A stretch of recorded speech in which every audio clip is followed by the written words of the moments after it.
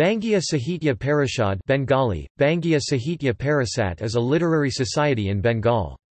Established during the time of the Raj, its goal is to promote Bengali literature, both by translating works in other languages to Bengali and promoting the production of original Bengali literature.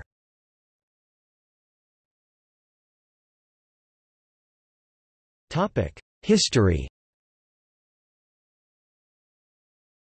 The organization was founded by L. Leotard and Kshetrapal Chakraborty in 1893. Then it was known as the Bengal Academy of Literature. On 29 April 1894, the name of the society itself was changed to Bangiya Sahitya Parishad. 1894 saw the first officers, with Romesh Chunder Dutt as the first president and Rabindranath Tagore and Navinchandra Sen as vice presidents.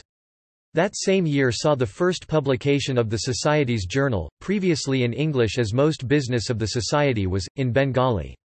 1900 saw Rabindranath Tagore's brother, Satyendranath Tagore, made president. The Society, which moved into its permanent home in 1909, rapidly expanded to over 30 branch offices. Its notable members have included Debendra Prasad Ghosh, Romesh Chunder Dutt, Sahanikanta Das and Ramendra Sundar Tribedi.